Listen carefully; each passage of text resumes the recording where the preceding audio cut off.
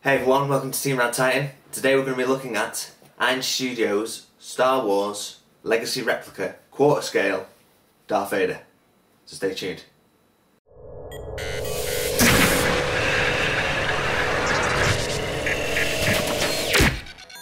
Hi guys, welcome back. I'm Adam. As I was saying, we're going to take a look at Iron Studios Star Wars Legacy Replica Quarter Scale Darth Vader. Now, as the last review, wearing gloves, this isn't my piece.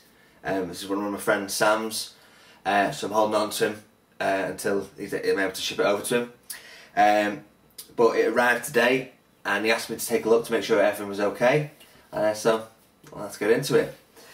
So, this is made by Iron Studios, sold by distribution from Sideshow Collectibles. Only 1,000 were made at this.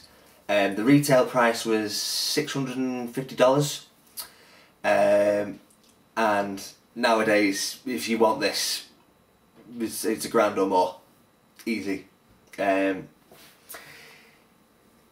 First of all, the base is huge. Quite light actually, considering the size of it, but makes sense. Don't want it to be too heavy. So, comes in an art box that has this picture on the front, the Star Wars Iron Studios Legacy Replica Darth Vader on the top, and on the back is more of like a distance type shot of Vader. Lovely art box, and it also comes with an instruction manual. It shows you all the parts, what to assemble first, the different switch outs. So first let's talk about switch outs actually. So you have the right hand that can either be held with the left hand or it's a clenched fist, and the lightsaber will clip onto his hook and drop down here. The other ones are left hand, as you can see it's crossed and holding the lightsaber, or the other one is a reaching out, a pointing, or an angry type pose with the arm. As well as the lightsaber clip, as I mentioned before. This piece is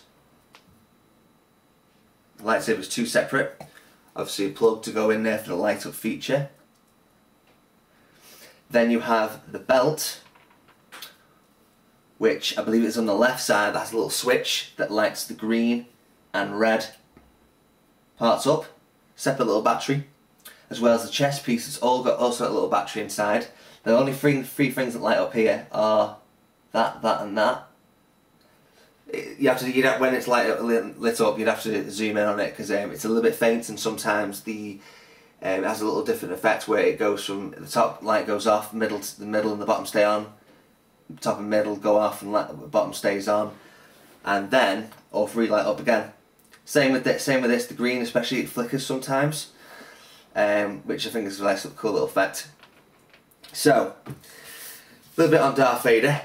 We all know he came in the first episode, the original series, episode 4, 5, 6, and towards the end of episode 3, when Anakin turns into Darth Vader. He's also been in the Star Wars Rebels episode, where Ahsoka Tano fights Darth Vader. She hits with a lightsaber on his face and cuts half of its side. You can see Anakin's face, but obviously it's a kid, so we wouldn't really see what it would look like if it was in the movies, obviously. But an utter iconic villain, and as we know in episode 6, turns good in the end, saves his son, kills the Emperor supposedly. Spoiler alert for episode 9. But let's go into the base. So obviously it's set in episode 5, Empire Strikes Back, on the planet Hoth, inside the Rebel base. Now, first of all we have the metal base underneath the snow. I actually like this. It's like a faded grey metallic look. Then moving up to the snow. I like the snow effect. It's done really, really well. There's different shadings depending on where the light is in the scene is hitting it. The other parts that come with the base is this piece, rides all the way and connects into this piping section. Another part of the piping section is this comes off, so it's back in. This piece also comes off and goes back in. And the wiring goes to the left and also powers up this light, as well as it can also goes out to the right side of Darth Vader. So now looking at the front, so the metal pathway with the walk on, rather than walk on the snow. I love the way it's been sculpted. You've got all that little dents in the metal and the scratches and everything. It's all been covered up by snow, and the way it's been detailed, I think that's really nice. As well as especially going back to the pipes, actually they've all got like you know, different colorization. You've got black, light blue, a bit of white, and tints of grey, and they've got snow effects all around them. I think that's really good. The light at the front is it's resin on the actual light up. There's a few cracks on it, which obviously shows that you know it's fallen down, it's broken. But I like the way the snow effect and you know the bronze has been done on it. Looks really nice. So then we go into his boots. I love the weathering effect that's on his boots, all the way around and inside and on the other foot. So in terms of where he pegs in on his right boot at the back, and then you can see the footprint. Just move around here. If I lift the cape up, we can see the footprint at the back here where he's now moving. He's now put his boot and he's moved the rest of it, and he's starting to walk forward. Now underneath, I like the fact that they've also webbed the boots underneath the you know the heel and the front part of the boot. I think that's looked really nice. Nice detailing in there. And actually, lifting the cape back up, we can actually see, you know, the rock. It's been covered up by snow. I like the way it's been done. The snow's been melted as the lightsaber has gone past it, and you can tell that the rock, especially in the piping area, as well. I think the snow effect and the rock has been sculpted beautifully. I have to give him credit on that, and also you can see actually where the burnt is from the pipe used to join. I'm assuming that must be like a couple of scenes backwards where maybe he's hit that pipe to get out of the way. Who knows? And then we look at the cape. I love the way this has been done. So it's a mixed media cape, and the wiring from the neck all the way down the sides. And then I love the fact that this has been covered in this, you know, it's been stained with, you know, with white paint, and it's been roughed up a bit, so it's, you know, it's making it look like it's been dragged on the floor in the snow, because we know the cape is a bit longer than his stance. But I love that effect, and you can sculpt it any way you want. Flows quite nicely. It even comes around the front over his left shoulder and a little bit over his right, depending on which arms you use. If you have the ones with the arms stuck out, the pointing, or that, the cape goes back a little bit just behind the shoulder blade. So moving back towards the suit, I love the way that the design of this has been done. So the indented metal, especially from the shin pads at the front, and it's almost got like it's got a very nice shine to it, which I really like. You know, the distinction between the suit, especially from the shin pads, and you've got obviously the helmet and the chest plate. I think that's really nice. So as we move up to his undersuit and his underrobes at the side, the underrobes are also mixed media. But going back onto the undersuit, and as well as the flap at the front, that's also sculpted and it's not mixed media. I like the way the design's been done of the little crinks and wrinkles in his pants as he's moving forward. I think that's very well done, as well as the lining of the suit. And then as we move up, as I said before at the beginning, the belt is a separate piece. You know, a little Velcro strap at the back. You have a little switch on the left one, I believe, that links up both of them. As I said, the green buttons and the little red light up. Look, sometimes they stay completely, you know, on all the time, and there's a little bit flickering sometimes, which I think is a nice little touch. Then leading up to the arms. Now, all the arms are, you know, the design of them and the shine and the paint, and as well as the shoulder pad, all done very, very well. Quite impressed by them. Obviously, you know, as I said before, the twisting of the arm, and then the little crinkles in the fingers, and the material of the gloves, and the stitching as well, actually, on the gloves. You can't see it on this right hand, but you can see it on the left. The individual little stitching, very nicely well done. You know, from a sculpt Darth Vader point of view, this is very, very well done.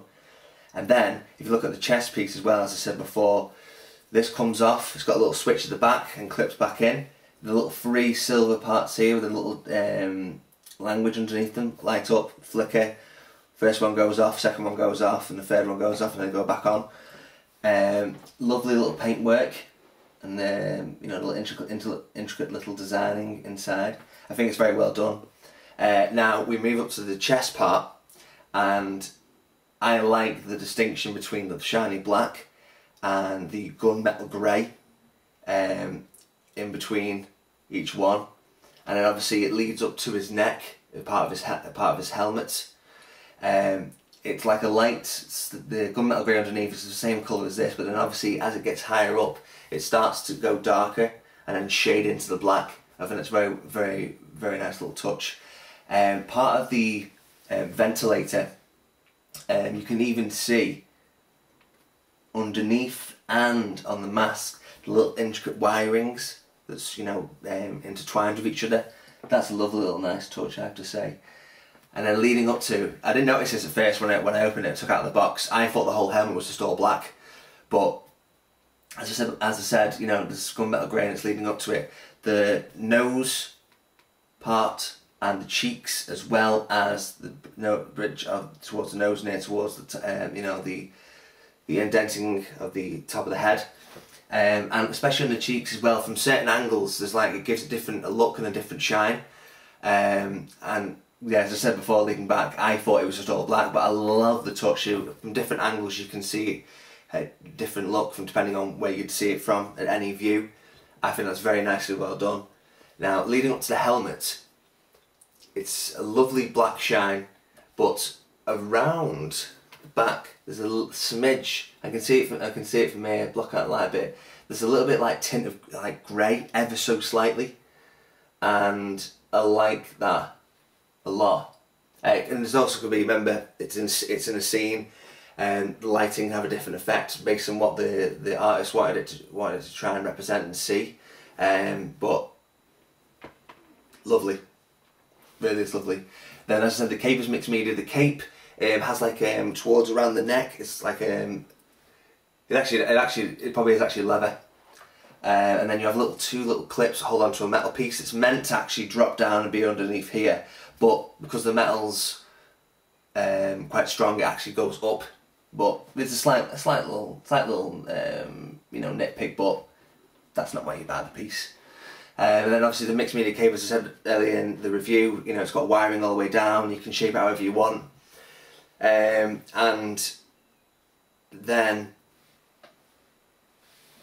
I mean, for a quarter scale, it's a very, very big piece, but it's Darth Vader. It's meant to be, you know, stand out really well. What else? I like, going back to the piping, I like the way the bronze effect has been done. There's like a little bit of tints of orange around the, you know, the ceiling of the piping. The little screws and bolts have been done very well. The little dots of white as the snow's been sprinkled on them and everything, I think is a very nice touch as well. And then obviously there's a light up feature with this, and yes, it works. I'm not gonna, you know, not show it. So here we go. I'm gonna turn it around. So it's a female and male plug that goes inside the lightsaber he's holding on to, and goes all stretched all the way down. It is a rounded, so like the Darth Maul piece. With that one, there's more like a you know, a pyramid type shape, or you know, an arrow type shape at the top. But I like the way this has been curved, and it's not blunt, it's rounded. I think that's a very nice touch. And then the other light up feature is actually this broken light. So I'm gonna have a look at them right now. So I'll just let you know where the switch is. It's just here. It needs 3 AA batteries, which also are provided with the item as well. So let's give it a go. So that's it with the lights on, and then we're gonna turn it off. Then turn the lights off. And there we go.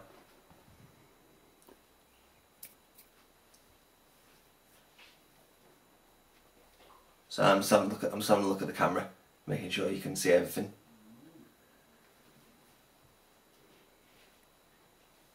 Yeah. And I like the fact that when the lights aren't on it and the light shines up and hits Darth Vader, you can see the different reflections from the lightsaber on his helmet, chest, you know, the box plate on his sternum, and then the light obviously coming up and hitting the cloak in a different type of fashion, as well as you're seeing all the snow effects behind, sorry, not behind, underneath the cloak where the snow is. It takes it to a completely another level. If you have this, or you've got it on pre-order or whatever, you will not be disappointed. It is phenomenal. A lot of people that I've spoken to consider this to be the best Darth Vader out there that's been ever made, and I'd have to agree with them. I'm finding hardly anything wrong with this piece whatsoever. So, yeah, it is an incredibly wonderful piece.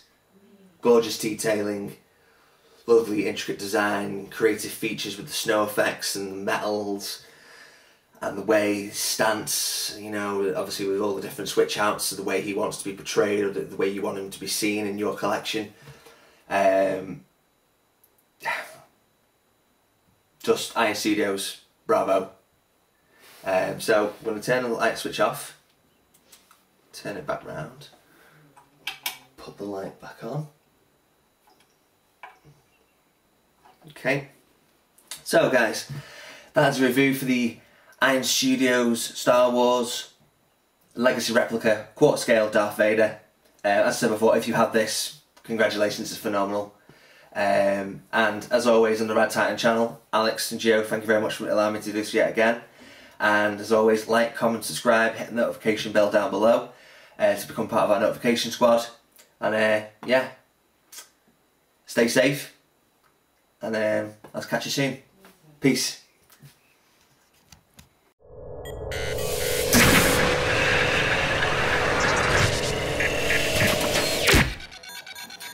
Hi guys, welcome back. Pause. Okay. And then as we move up to his... I'm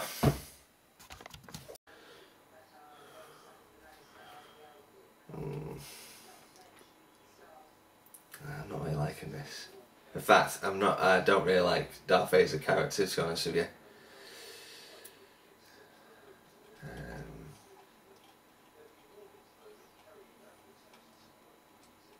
What's going on here? Okay, I like Darth Vader.